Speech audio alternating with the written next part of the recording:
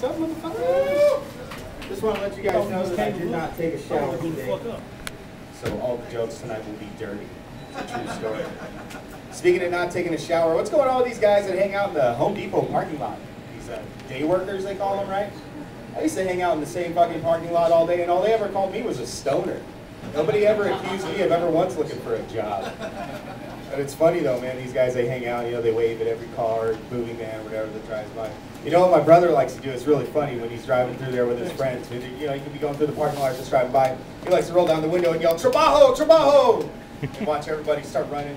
It's best if your friend doesn't know Spanish because he doesn't know why the fuck everybody's fighting to get into the back seat of his car. But it's fucking good shit, man. It's funny. You know, speaking of Audis, Audis came up earlier.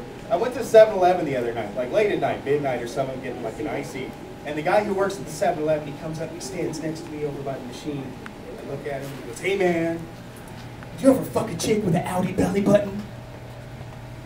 I goes, "No, I haven't. Have you?" He goes, "No man, but it sure sounds cool."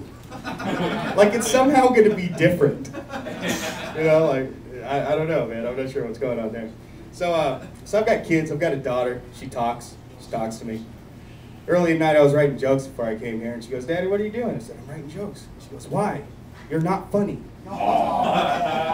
Like, yeah, that's just what I need before going out.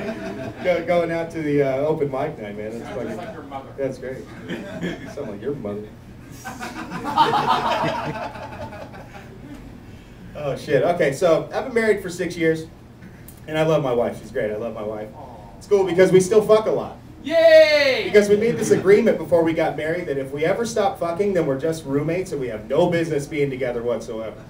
So we got this agreement. We had the OJ talk too. You know the OJ talk? Don't ever let me catch you sucking somebody else's dick or I'm gonna cut your fucking head off.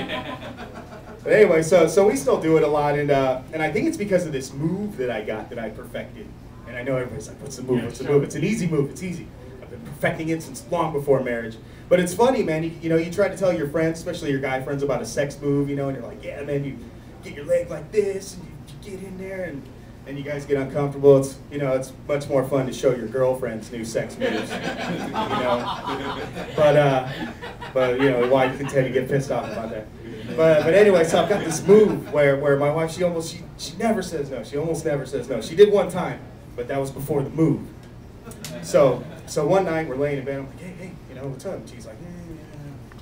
So that's when I decide to bust out the move. So she does the thing, you know, back to you, you know, over that way.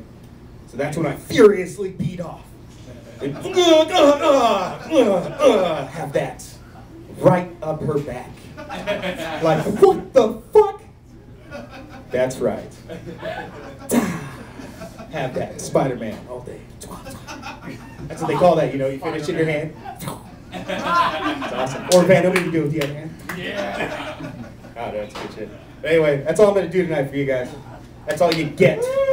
Give it up for everybody tonight. You can find me on Twitter. It's a Rudy, that's Twitter, ITSA, Thank you. RudyThomas, everybody.